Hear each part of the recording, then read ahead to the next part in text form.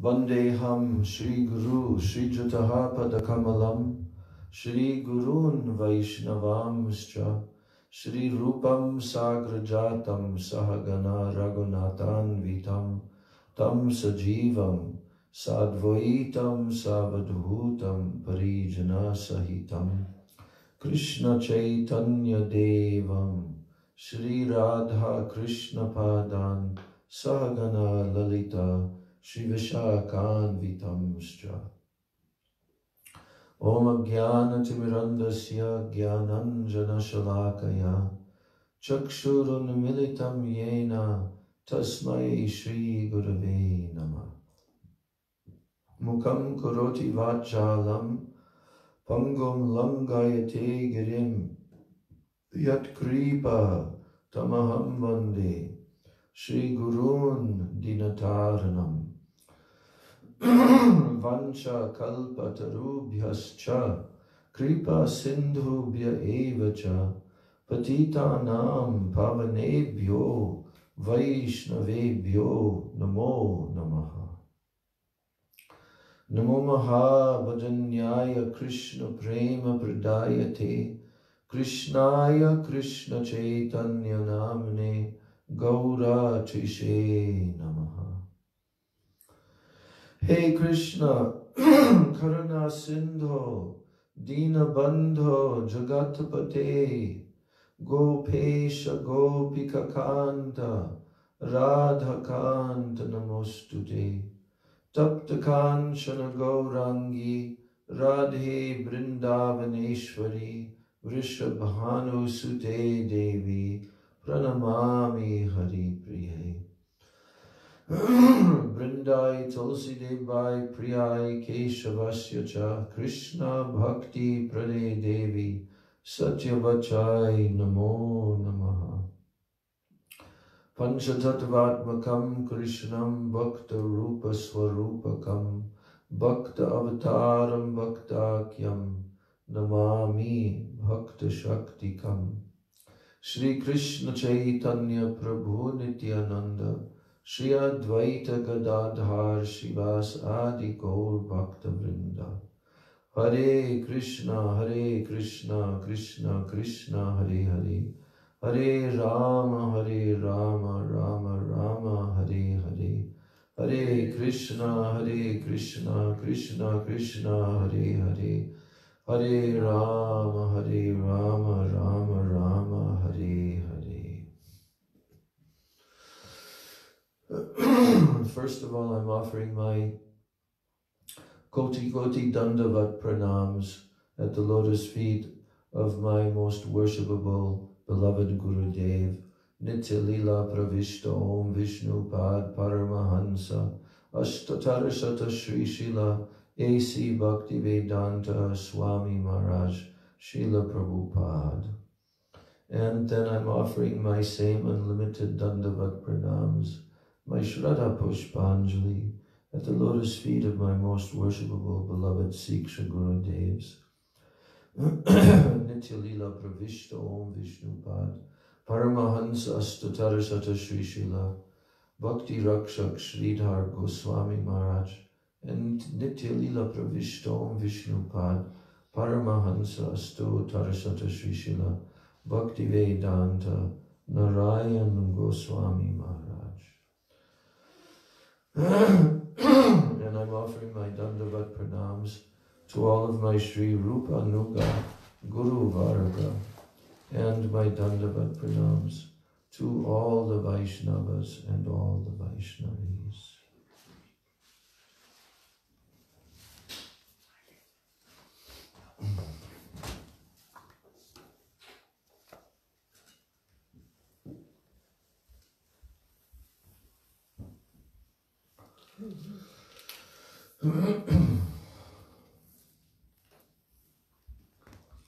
So we're continuing today with our reading of, there's some kind of echo in the setting.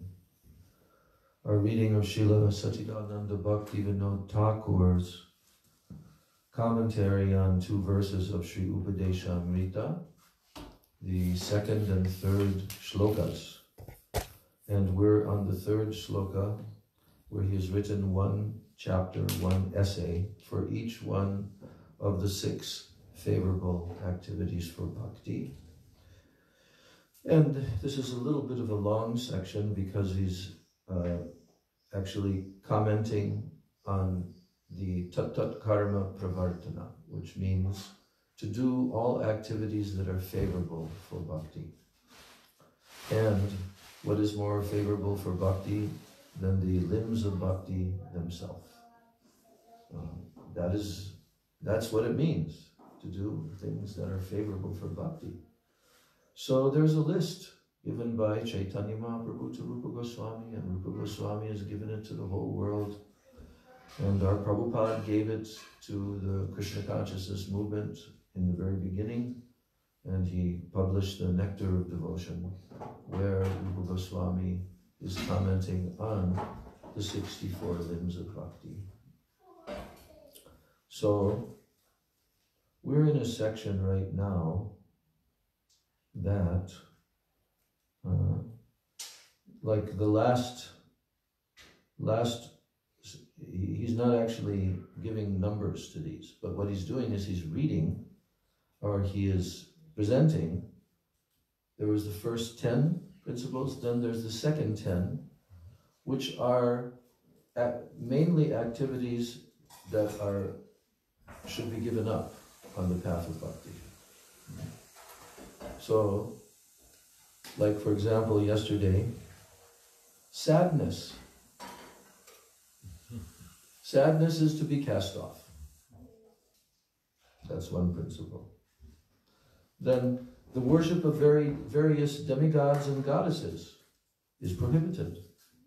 It is Sri Krishna alone who is to be worshipped. With sadness, you mean lamentation? Yeah. Shoka Marshadi Bir Bhavaya. How can Sri Mukunda ever be manifest to a person whose heart is invaded by lamentation, anger, and other agitations? So we read that little section there, and then concerning the worship of demigods and demigoddesses, that only Sri Krishna, he is to be worshipped. Now we completed that section. I'd like to reread every section because there's so much in each section. Now, the next point that's being made is that one should not cause anxiety for anyone. Yeah, for anyone. So, now Bhaktivinoda Thakur is saying one should be merciful towards every living entity, not giving even the slightest anxiety to anyone. It is necessary that one's heart be full of compassion for all. It is necessary. If it's not, which in most cases the neophyte devotees don't have, but they have some, but it is very necessary. Exhibiting a mood of mercy toward all living entities is a limb of Krishna Bhakti. It's actually a limb of Krishna Bhakti. So we can kind of liken, like the biblical text, love the Lord thy God with all thy heart, all thy soul, all thy mind, and you should love thy neighbor as thyself. Or Bhaktivinoda, dying to love thy fellow man and give thyself to God. Yes, dying to love thy fellow man and give thyself to God. So it is a limb of bhakti, actually, to have compassion, mercy, and trying not to cause even the slightest anxiety to anyone. So we can try for this. We should try for this because he's saying it is necessary. It is necessary that one's heart be full of compassion for all. This is mentioned in many songs of Bhaktivinoda Thakur's, like Kabhi Habhi Bolo Se Din Amar, When will I give up all of my all my compassion for all fallen souls manifest itself? Yes, but he says also, when will I give up my own concern for myself and by the mercy of Nityananda embrace the mood of compassion for all living entities and set out to preach the divine command of Sri Chaitanya Mahaprabhu. So this is necessary because if we want to become pure devotees, their nature is told in that nice pranam mantra to the Vaishnavas, that their nature is full of mercy. What is that verse? Vancha kalpataru yascha. That to become a kalpataru, a tree that doesn't ever, more tolerant than a tree, right? Tararapi sahishnana, right? But to be a wish-fulfilling tree on top of it. Right? That's the Vaishnavas. They just want to give so much to all living entities without any motivation at all, and tolerating so much. And Kripa Sindhu, right? To become an entire ocean of mercy means, well, why Sindhu? Because no end. The mercy is limitless. Kripa Sindhu. And Patitanam Pavanebhyo, saving the fallen souls, becoming the savior of the fallen souls. It's all right there. So to attain exhibiting a mood of mercy toward all living entities, it is a limb of Krishna Bhakti, and to attain this nature, a sadhak should carefully cultivate the quality of mercy. We have to pay attention to it, in other words. We have to consciously try to cultivate that quality. And Nam Aparad. So, Bhaktivinoda Thakur is saying, because it is imperative to give up Seva Aparad and 10 Nam Aparads. So it is most essential for those desiring to do bhajan to give up Seva Aparads, offenses in service, and the 10 kinds of Nam Aparads, offenses to Harinam. For devotees in general, there are a number of rules for serving the deity form of Bhagavan. Seva Aparad is committed when those rules are transgressed. Hence, one must avoid committing Seva Aparad upon entering the temple room.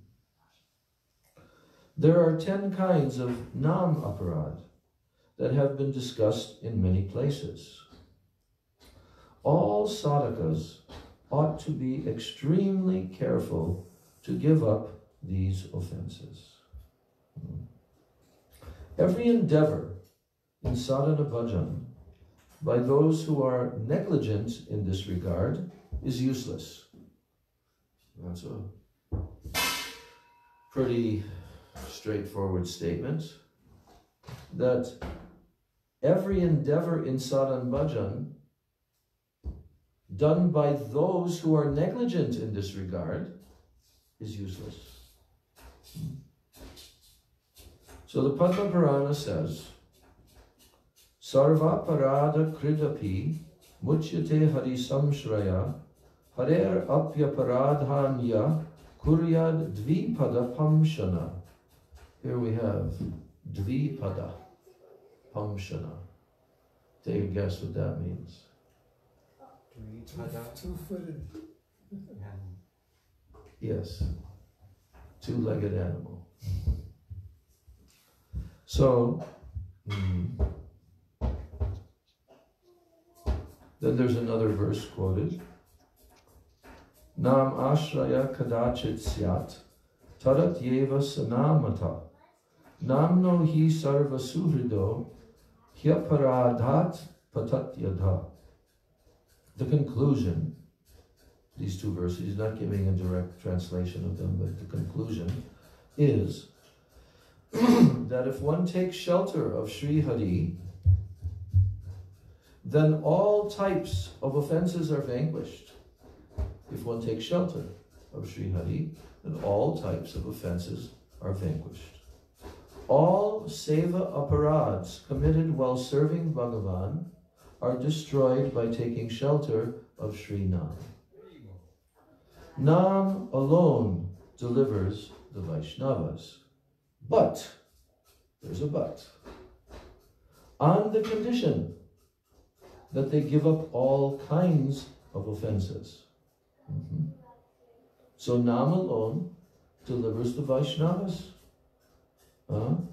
It can save you from all seva aparads that are committed by taking shelter of Sri Hari Nam and taking shelter of Sri Hari. All types of offenses are vanquished.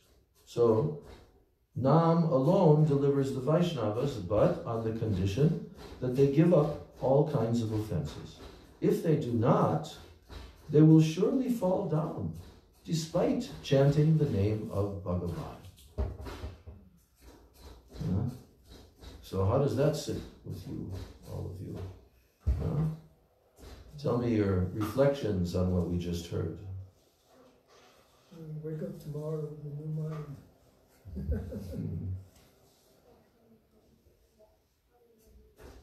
What do you think, Premwani? So, about giving up all the offenses, like? Well, yeah, just what we heard here. Yeah. Anything registered? Yeah, I mean, it makes me think of like, wow, that's such a difficult thing to do because we're always doing offenses on some level or another. So, I guess to have some sincerity when we chant and pray for mercy, that we come to that stage of not making offenses. That's good. Praying to the holy name to free us from these very things, which praying through the medium of our spiritual master. These things can be removed, which block us from that realm. Yeah. Earlier you said that all endeavors are useless if one is negligent, so that to me means that you have to be very attentive and careful while you're doing any kind of seva for like Sri Vigraha or chanting the holy name. There has to be a real mood of care and attention. Yes. We often hear how the pathway of spiritual life, there's one shloka talking about how it's like a razor's edge. We've heard that from the early days. And then sometimes we heard an explanation of that in the sense that when you're shaving with a razor, you have to be careful because it can also cut. So, yeah, so the pathway of spiritual life requires sincere, heartfelt lamentation for committing of offenses. That has to be there. We have to have that regret. Otherwise, why have our acharyas expressed that in their songs? So, we have to each day pray. There are so many prayers, actually. You know, let me see if I can remember the prayer of Rupa Goswami in Bhakti Rasamrita Sindhu. Matsamo nasti papatma, na paradhi chakaschana, parihare pi lajjame, kim dhruve purushottama. So here Rupa Goswami, actually, you know what, this is Srila Sridhar Maharaj in his Sri Guru in his grace. He gave in the final chapter, I think it was in the final chapter, the line of Sri Rupa, where he quoted these 5 verses. Like Vigyapti, I think it's called, regret. So the first one, there's a group of 5 verses there. I used to say them when I first learned the offering prayers and the procedures and everything. There are 5 prayers that are said before offering the bhog. And then after the offering is completed, then there are 5 prayers that are said to ask forgiveness for offenses committed. Okay? So this is the first verse in that sequence of 5 verses. And what the verse is telling is that Rupa Goswami is saying, Mat samo nasti papatma. There is no sinner equal to me. Mat samo nasti papatma. No sinner equal to me. Then he says, Na aparati cha kaschana. Neither is there any aparadi, any offender equal to me. Then he says, Parihare pi lajja me. He's saying, O Purushottam, Parihare pi lajja me kim bruve Purushottama. Kim bruve Purushottama. He's saying, what can I do? O Purushottama, O Krishna, what can I do? I'm even ashamed to come before you. Lajja means shame. Jai Shri Shri Guru Gauranga Radha Govinda Ji Ki Jai.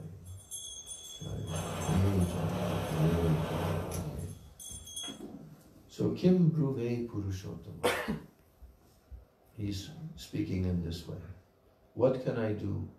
Even I'm ashamed to come before you, O my Lord. But you know what he says in the next verse? Bhumo skalita padanam, bhumir eva valambanam, tvai jata paradhanam. Tvai jata paradhanam. Can't remember the last line right now. But the meaning of this one, because he's saying, I'm even ashamed to come before you and even to admit this to you, my Lord, because this is my real condition. But what other recourse do I have? Is there any other recourse? And then he says in this verse, Bhumo skalita padana. When someone slips and falls as they're walking onto the earth, Bhumir eva avalambanam. The earth now becomes your support, right? So in the same way, in order to raise yourself up from the earth again, you have to use the earth as your support. So tvai jata paradhanam. Yeah, something. I'm taking shelter of you in the same way, O Purushottam, because you're my only recourse. And then there's the verse where Srila Sridhar is explaining, then there is another change in his mood and his consciousness at this stage. And then he prays to Krishna. He says, something is awakening in me. Yuvati nam yata yuni, yuvati nam yata yuni, yuvam cha yuvatam, mano biramate yatavat, mano me ramatam tvai. So this is quoted in many different contexts. But now, after admitting his condition as an aparadi, as sinful, and having no other recourse than the Lord, but there's something more. What is that? There's something awakening in me, an attraction towards you, oh my Lord. There's an attraction towards you. Just as Yuvatinam yata yuno. Young boys are attracted to young girls, and young girls are attracted to young boys. In that same way, I want that my attraction will be towards you, oh my Lord. Then he prays, Govinda Balabe Radhe. Govinda Balabe Radhe. Govinda Balabe Radhe. Prarthayam. I'm going to look this up because my brain is not working. Govinda Balabe Radhe Prarthayam Aham Sada. Tadiyam iti janatu Govindo mam tvaya saha. That's it.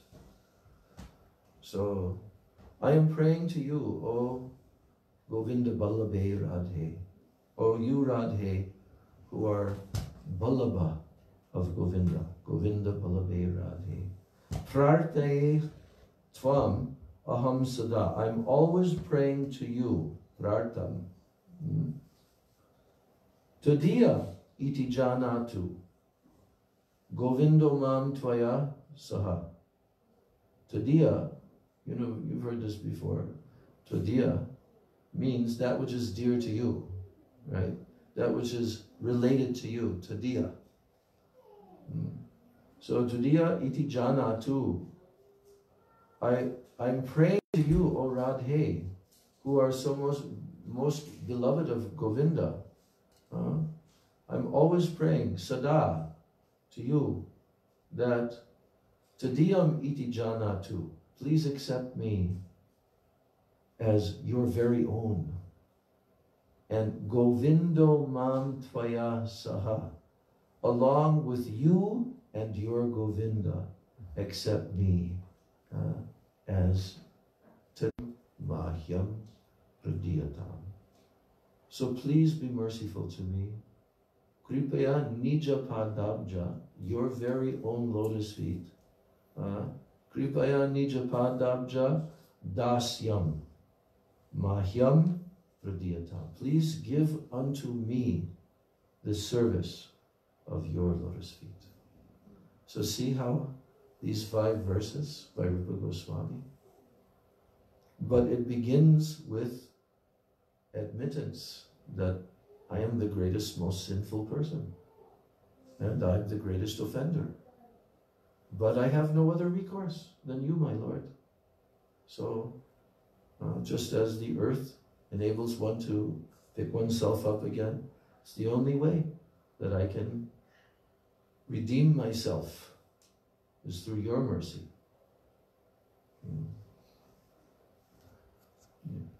I'm how to approach this subject.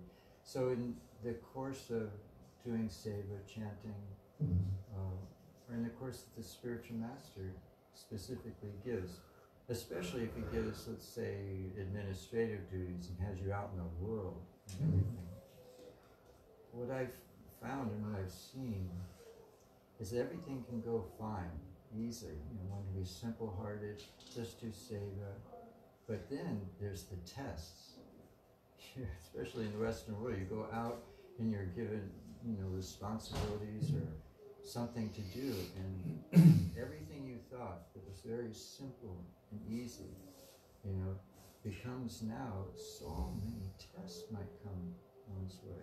One might be proud, thinking, "Oh, this is easy. I can do all this. I can perform seva without offense. You know, it's so easy. Or I can, you know, exist." In my duty to my spiritual master, but then, especially in the movement I've seen, it's outrageous things come that, you know, where one's tested. It's and like then this is Krishna's mercy on you. And you think, oh, yes, I'm above Maya, but then you realize it's very intricately and control of everything. And you can be given situations and choices where what you think in the past was a very simple right and wrong becomes very confusing, what path to take. You know? And so then, if one does make mistakes, falls down, then I can see that this mood can then arise. Oh, I had some pride before, but now I realize I'm completely dependent on, you know, a higher mercy to get me through this life and course and be liberated. It's not so easy that I thought. It's something where, you know, tests can be very difficult. So is that just a statement? A statement that if the devotee is going, is saying, you know, with all this regret, I mean, the regret's not artificial. It's not artificial. It's not that they're just pretending, oh yes, I feel very regretful. Of course, one can think, I'm in this material world, so in past lives I must have done something to end up with a material body. So there can be the regret for even having been in this material world at all. But usually, I guess this should be more of a question, is that devotees actually go through things where they're tested and fall. And then that's when they can have this sincere feeling of regret. Otherwise, how does it come? And how does one then have a sincere appeal, you know, if one's just thinking that, oh, everything's, you know, fine. It's something where you have to have emotion and call out because you've been put through ringers. It doesn't have to be in the present, though. We have previous samskars, at least I do, like can drive you up a wall, and that makes you feel helpless and cry out. You know, it doesn't have to be like I'm suddenly in the middle of the world and these opulence is, oh my God, where did this one come from? And it's, and every minute Prabhupada calls it the urgent necessity for Krishna consciousness. That's, we want to come to that place where we're desperate. Is that what you were saying? Well, I was just saying, how is the devotees, it's at this call for feeling regret and everything, it's coming from a real place. It's not something invented. It's something that the devotee knows by experience. Now, usually at an initiation, you feel, okay, well, clean bill of health, I've been initiated, there's no more past, the spiritual master is wiped clean. But then from there, you know, everything's easy for the first few years, especially if you just have simple seva and you're performing it. But, you know, 10, 20, 30 years, you get involved in a lot of situations where it becomes very confusing. What is the right course of action? Yeah. Because what you... Let me give a little comment on what you were telling about. I remember back in the Brooklyn Temple, 73, 74, and struggle was going on in my spiritual life at that time. Not that it doesn't continue, but in particular I remember that time period. And, you know, I was working at the press, ISKCON Press, doing layout work, usually for like a couple of hours, 2-3 hours in the afternoons, you know. And we used to be hearing tapes of Srila Prabhupada, his lectures. Yeah, we used to be hearing his lectures. And I remember one day they had put on a lecture. I think it was, I don't remember the verse, but it was like the second chapter of the first canto, Divinity and Divine Service. There's so many important verses there. And I remember Srila Prabhupada, he was explaining that in the beginning, when one comes to Krishna, then he gives some special mercy, some concession he gives, you know, for that devotee. But after some time, then Krishna begins to test the devotee. to put him through certain tests. And here's the important part of what I'm remembering what Prabhupada said. He said, Krishna will test the devotee to see, have you come to enjoy me, or have you come to serve me? That's what Krishna is testing to see. Very simple thing, isn't it? But have you come to enjoy me, or have you come to serve me? And I think all of the devotees' lives are going to go through that test, no doubt about it. And it will continue to go on, because it is by that process that Krishna purifies us. Did not Srila Prabhupada Bhaktisiddhanta Saraswati Thakur, I'm sure you remember hearing about his lecture, talking about the fire of ordeal. Remember that? The fire of ordeal. And you know, it's like a blacksmith. That example has been definitely given of how the blacksmith heats up the iron rod. You know, heats up the iron rod. Very, very hot till it's red hot. And then he begins to pound it with the blacksmith's hammer. But what does that do? What does the pounding do of that iron rod? It removes the alloys. You know, that's the process that iron is gradually turned into shiny, purified steel, which is very hard. See? So there has to be the heating and the beating.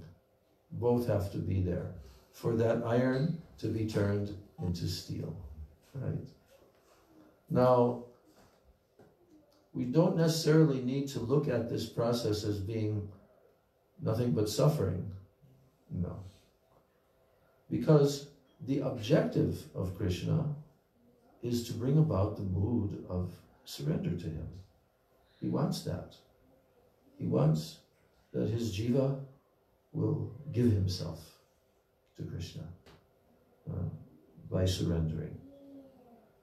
So as one begins to surrender, every devotee will experience that this mood of becoming obedient, becoming submissive, becoming attentive, all of these endeavors of the jiva to be a sincere devotee, a sincere servant of Guru, of Krishna, of Vaishnavas. This mood is watched by Krishna in the heart. He's always watching. And he knows exactly. This is the thing about Krishna. He knows everything. Past, present, future. He knows every living entity. He knows everything. So the thing about Krishna is that he's all good. And he can make the most perfect arrangement for every single jiva. Jai Shri Shri Radha Govinda Ki Jai. He can make the most perfect arrangement that we could never even have dreamed about in our life to bring this about. But it requires from our side that we want him. That we're here to serve him despite our disqualifications, despite our past samskaras, despite everything, that we have come to show Krishna, yes, I want to be your servant. I don't want to be the enjoyer. I want to give that up. Yes, I'm sinful. Yes, I'm an aparadi. But I want my connection with you. So please purify me. It is okay. You can send as much punishment as you want. Bhaktivinoda Thakur talks about that quite often. The desire to be punished by the Lord. Dharma also, if you're pounded on the anvil of material nature. Ah, there. Yes. So the devotees who have some experience, they've made a sincere endeavor, they will all be able to tell their own story and reflect how Krishna did this for me. I have my story, you have yours. I love to hear those stories of the devotees. And it's still not finished, but there are some good chapters there that Krishna put us through such and such to bring about the necessary qualities in us. You know, Gurudev has spoken about this, that our suffering and our enjoyment, according to that verse, you know, Tatenu kampam susamikshamano bunjana ivatma kritam vipakam. Actually, that is not due to our past karmas. Gurudev was quizzing Satsvarup Maharaj. I remember that little booklet. Did you ever see that little booklet? That Satsvarup Maharaj kept a diary of the days around 1991 when he was staying in the same house with Gurudev in Vrindavan. He later tried to get rid of it, but we already had it. So someone has it somewhere, you know. I've even downloaded it, but I don't know where it is now. But he was talking day by day by day about his very powerful experience being with Srila Bhaktivedanta Narayan Maharaj, and he was having daily conversations with him.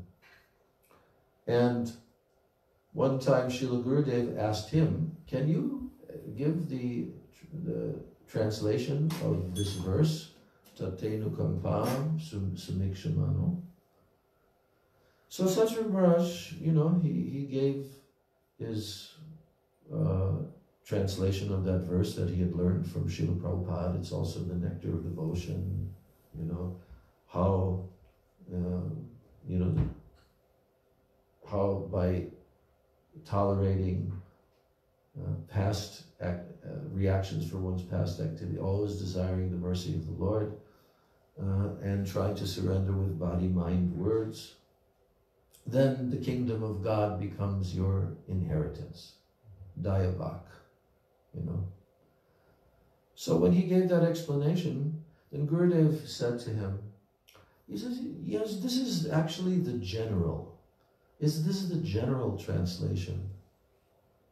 Because he was saying one's own past activities.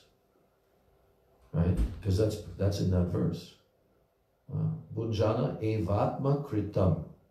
Atma kritam means I have done it. Atma kritam. So, meaning that these sufferings that are coming, or the enjoyments, they are coming as a result of my own actions in the past, which means my karma. But Gurudev said, that is a general understanding.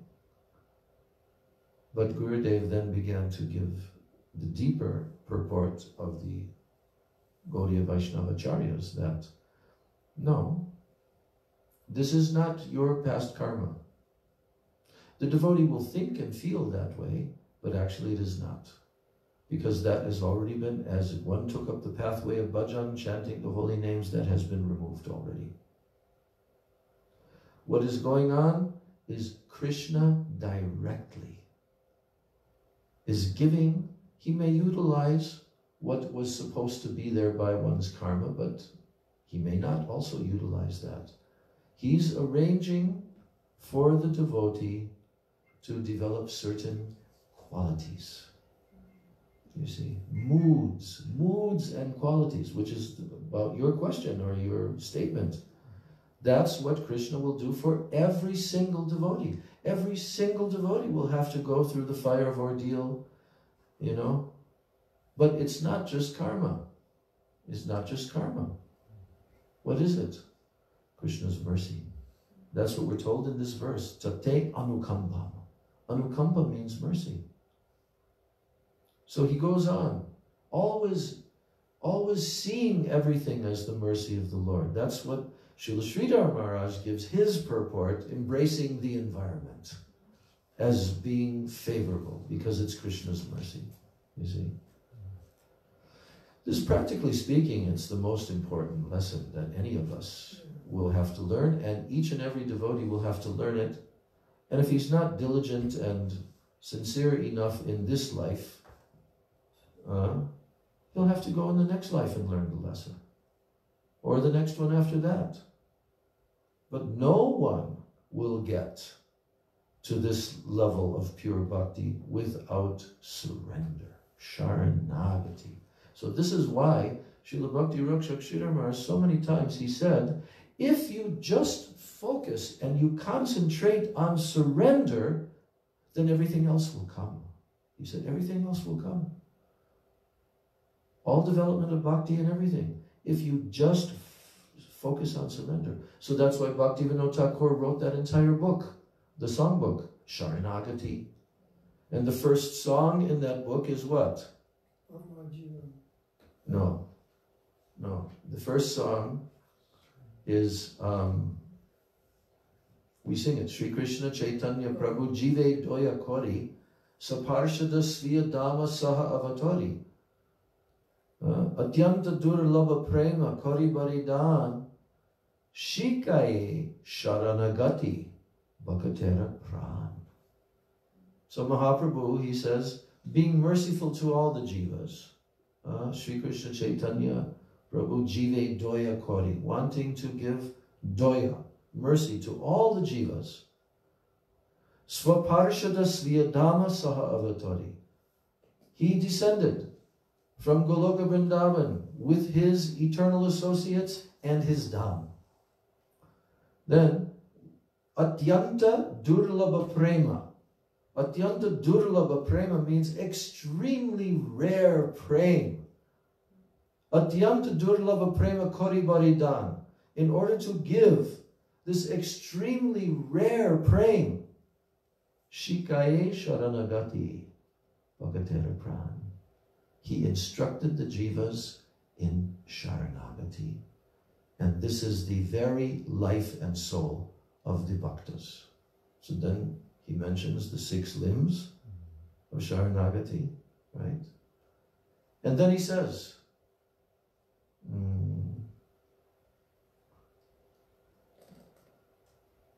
Jahara Prarthana Shune Sri Nanda Kumar. He says, those who execute these 6 limbs of Sharanagati, right? Then the son of Maharaj Nanda himself, he hears their prayers. He hears because of that mood. So this pathway, it is Krishna himself rescuing the jiva, giving the jiva whatever is needed, and we all have our packages in this life, our own packages. No one else can handle our package except for us.